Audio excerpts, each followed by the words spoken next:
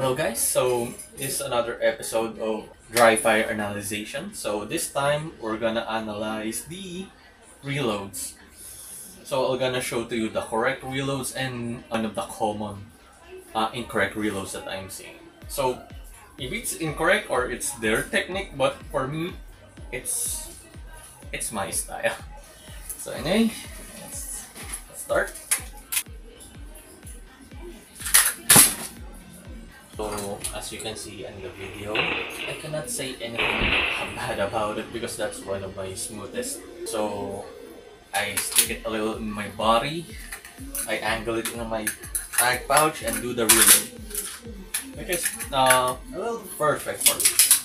So next, let's do some inefficient reloads.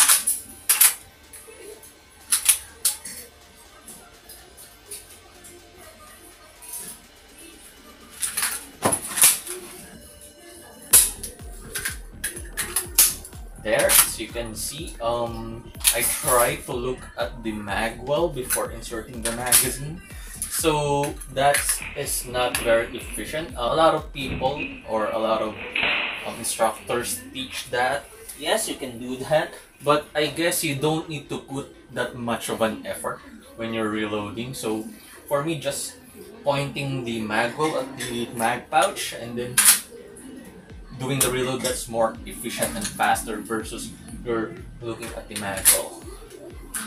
That's a waste of energy, emotion. So let's do another reload.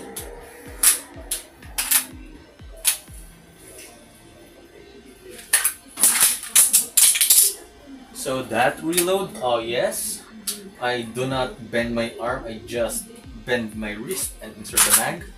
Yes, that reload is fine. You can do it fast because less motion. But the problem with that reload is, first, it's a very far to your mag pouch, so there's a lot of room for errors when you're doing the reload.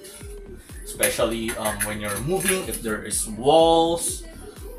If you have bigger mag well, you have a higher chance doing that. But if you don't have mag well, that reload is very difficult and very inconsistent. So for me, I cannot advise doing those reloads. It's very inconsistent. So let's do another reload again.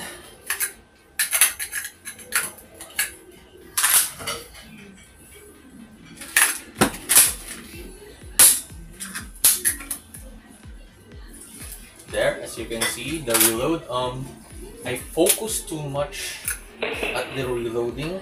It's almost the same as the second reload. I focus too much, which is I don't need it. I just need to look at it and then look at the target after reload.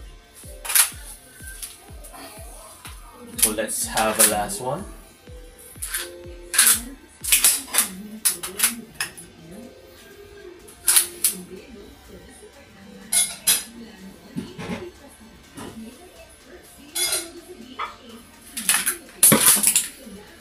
At that reload, I flip the gun.